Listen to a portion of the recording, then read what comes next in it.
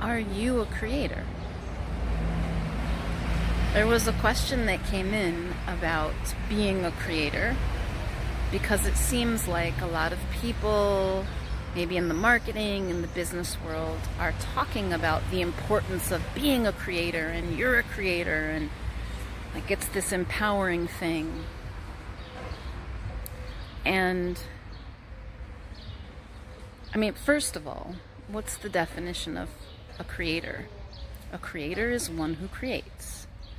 What does it mean to create? It means to bring something into existence. Well, you and I are doing that all day long. From not even just the time that we wake up, even before that, we are creating with thought. We are creating in our imaginations. And not only that, as a result of this creation inside of me, I create a lot of physical things in the world. Everything from meals for myself to conversations with other people. When someone says I'm not a creator or I don't identify as a creator, I have to ask, what do you think it means to be a creator? And what would it mean if you were one?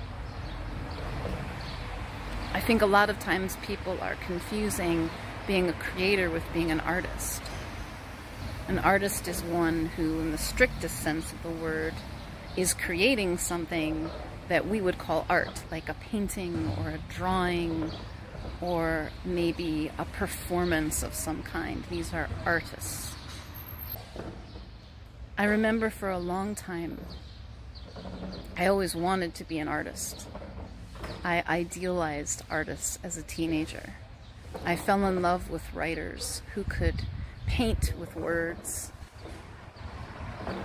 I admired the works of my friends, people I knew who could just draw or paint these beautiful things, and I thought, I'm not an artist, but I want to be around artists.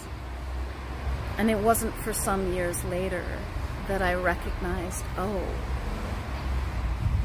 those things that I admire in others, they live inside of me too. I am also an artist.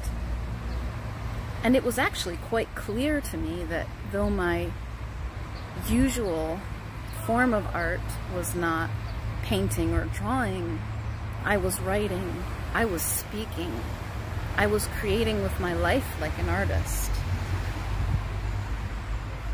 So for you, what would it mean if you allowed yourself to notice how you are a creator? I think it gets messy when we start making this about our identity. So perhaps forget about being a creator or being an artist or being a writer or being an entrepreneur. Ick, more about me. How about noticing what you create? How about noticing making art? How about the beingness, the verbiness of creating?